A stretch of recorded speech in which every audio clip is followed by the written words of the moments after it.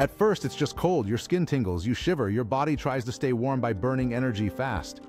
Then your fingers and toes go numb, blood retreats to your core to protect your organs, you start to slow down. After 30 minutes to an hour, your muscles stiffen. You lose coordination, speech slurs, thinking becomes foggy. But here's the terrifying part. As your body temperature drops below 90 degrees, sure, you start to feel warm. It's a cruel trick, your nerves misfire. Many freezing victims are found undressed. It's called paradoxical undressing.